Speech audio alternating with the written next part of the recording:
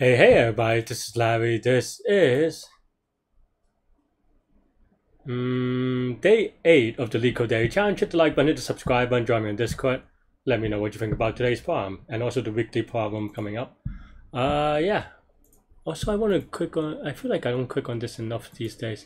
But if you click on contest, see, on the, well, I don't know, on this side, you'll see the feeling lucky button. If you click on it, you get 10 lead coins.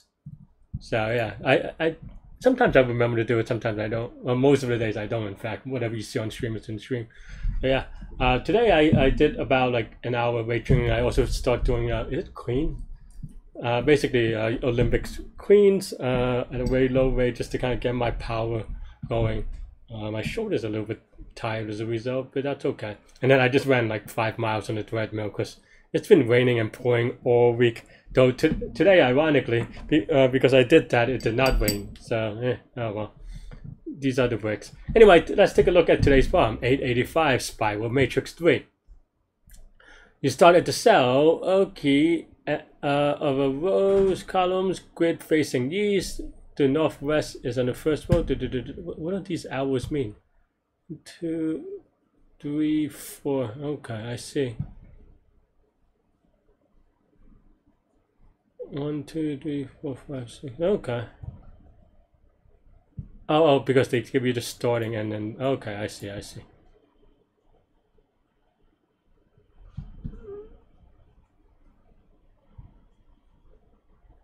Yeah. Okay. I mean, this is what. This is kind of a simulation problem where you just have to, be good about it. I don't think there's anything really tricky about the idea of these things. I mean, I think everyone kind of gets the idea, but what definitely is like it is very easy to make silly mistakes and on edge cases and stuff like this, right? So definitely implementation matters. I have to kind of think about how they want to do this actually. This like weird outside looping thing is a little bit awkward.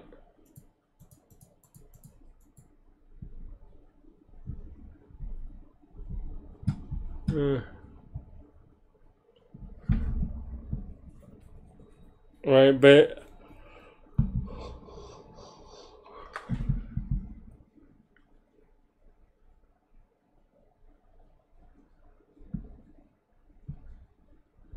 yeah, I mean, I think it's just simulation. I don't think there's anything tricky, but it is. Oh, yeah, this is a really weird way to output it. I was gonna.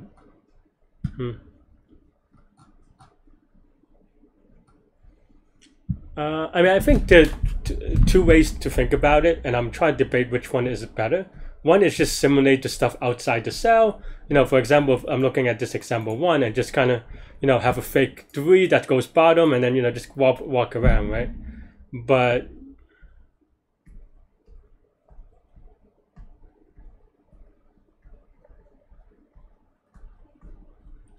yeah.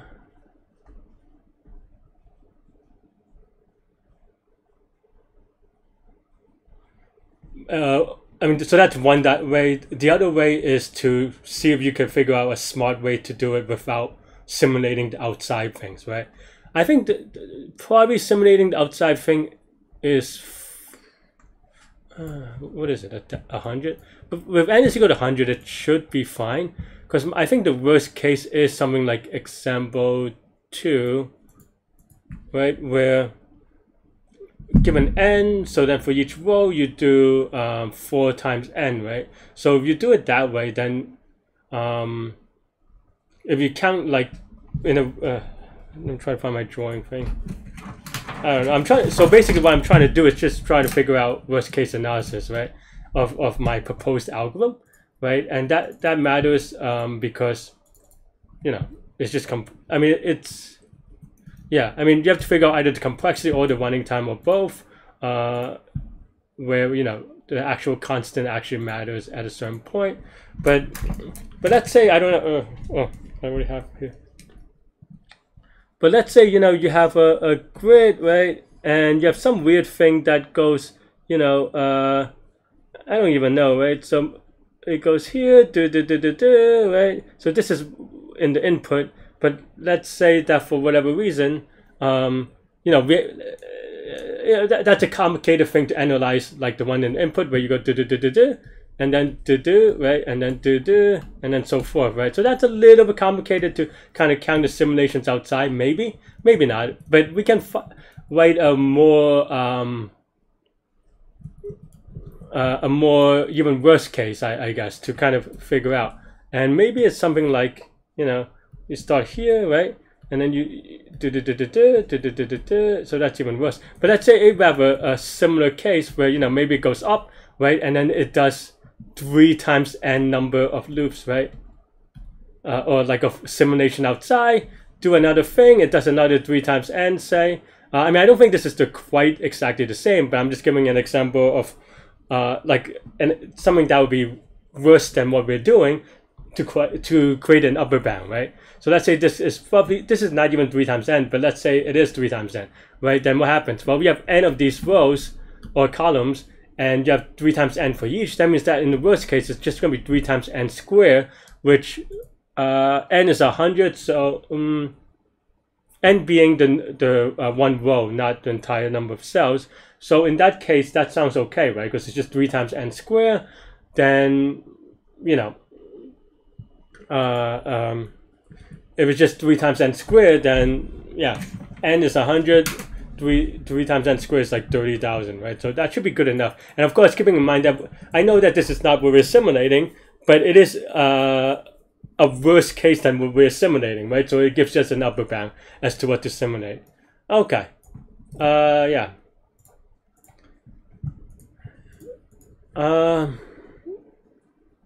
Yeah, I mean, okay. It is so awkward, to be honest. I don't know. These problems, I just, you know, yeah. And yeah, now that we're fast enough, then we should be able to kind of go about it. So, and we should. And here the idea, I think one way is kind of think about how to do it, right? Is that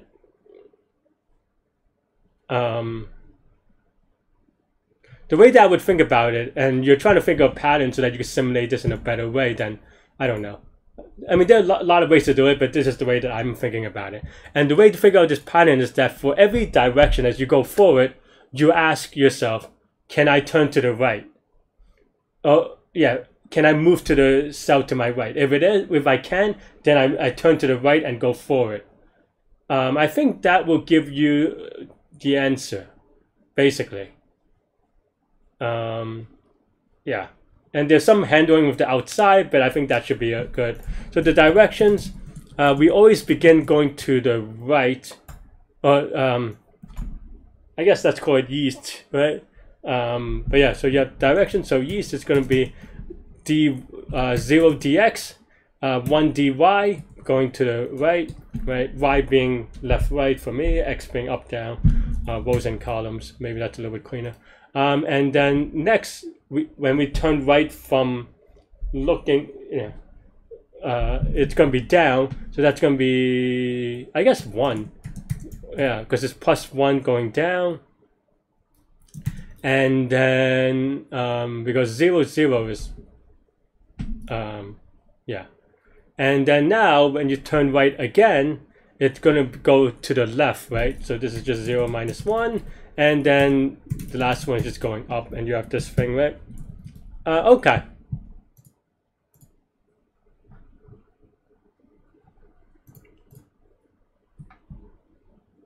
Okay. So those are the directions, and then the current facing thing, right? So then now maybe you have answer is equal to R start, C start. Maybe the current XY is equal to R start, C start, right? And then the D for direction is equal to 0, right? And then now,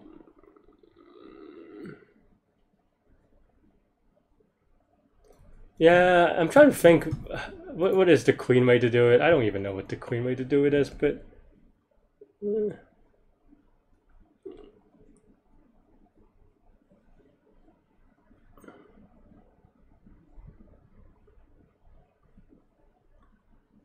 because you certainly can make an argument that you know, because there are other patterns, right? Just to be clear, because yeah, I want to make that clear. For example, you could say that this goes one step a number of times, and then 2 steps, and then 3 steps, and then 4 steps, and then so forth, right? So you could, there are other patterns. I don't want people to think there's only one way to write this. In fact, I did this a couple of years ago, so maybe, you know, we'll go over it afterwards just in case I did it another way. But yeah, for today, I want to try something new about like if we can only go straight and right, or turn. So then now, okay.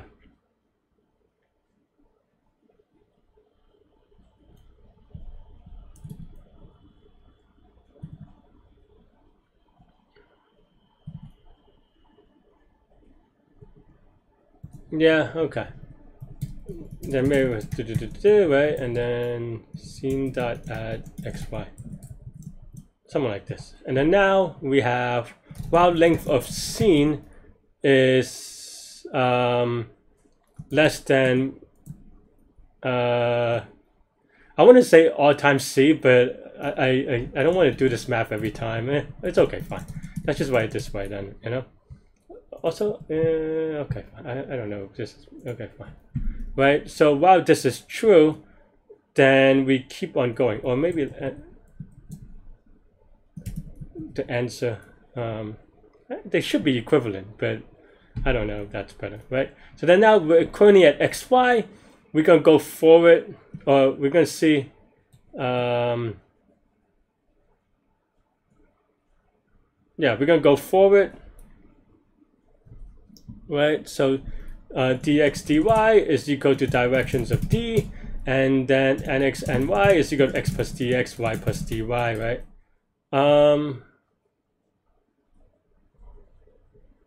Yeah, and then now answer that append nx and y, because that's the new answer. And then now we ask, can we turn to the right?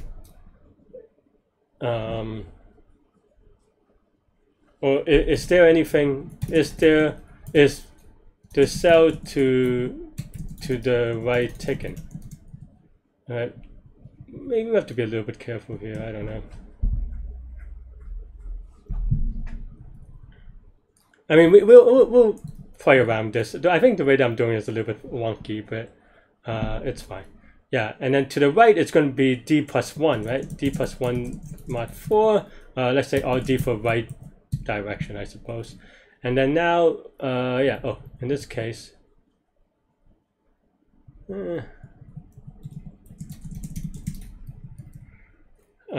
dx dy is equal to directions of RD, and then nx and y is equal to x plus dx, y plus dy. And if nx and y is not in scene, then we can turn to the right. So then now d is equal to RD. Otherwise, we just ignore and we just go forward next.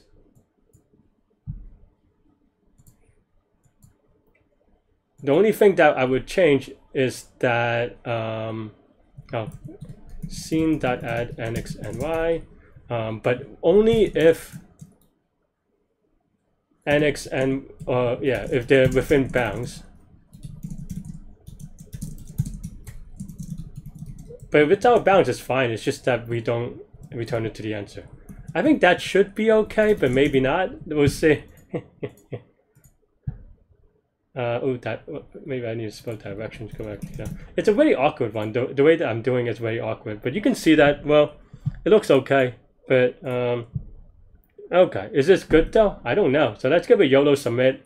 Maybe it's wrong. Okay. I mean, these problems, I'm not going to lie, it always feels nice to get it right on the first try, only because I'm not confident about it at all, you know? And so, you know. I think this is, I think that, yeah, like I said, I think there are 2 patterns. So I think the other way of just like doing it, let's see how I did it last time. I just want to do something a little bit different. Yeah, so here you can see that I just go right one, then down and left. So this is very brute force in a way of taking it L1 number of steps, and yeah, very precise about the number of steps. But here the idea is a little bit different. But so that's why the code's a little bit different. But it's kind of cool, right? Maybe add the comment of turn to the right. I mean, it's fine, right? Yeah, I mean, this is kind of cool. I think the biggest worry, as I said, is so what I do is I actually still walk outside the box. It's just that I don't add it to the answer, right?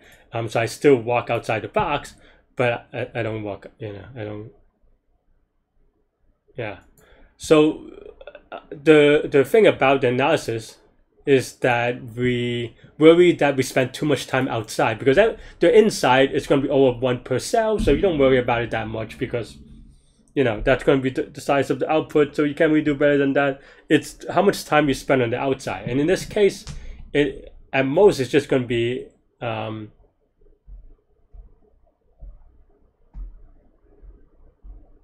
yeah, as we kind of drew it out, at most it's going to be 3 times n, which means that for every 1 column, or whatever, depending on how you want to do it, you're going to do 3 times n, right, at most. And it's actually less than that, right? But in theory, we're trying to create an upper bound. So let's just say we do 3 times n for each column, because there's no way to kind of do it per each cell, right? So that's just, that makes it fast enough. Yeah, cool. That's all I have for this one. I hope I have a video for the other explanation, but I think it should be pretty okay. I don't know. Let me know what you think. I definitely did this one a little bit funky way, but hopefully it's okay. Let's see with the solution simulation. Alright, this is the thing that I did it the other way. And I guess no, okay, they didn't really do it the way that I did it. I mean, well, I did this way last time, but yeah, well, that's what I have for this one. Let me know what you think. Yeah, I think for problems like this, yeah, that's why I want to put emphasis on the fact that there are no one correct answer. There are many ways to think about these things. There are many ways to write these. The code is, sometimes it represents how you think about it. Sometimes it doesn't. But yeah, that's what I have for this one. Let me know what you think. Thanks for watching. Hit the like button, hit the subscribe button, come to Discord. I'll see y'all later and take care. Bye bye.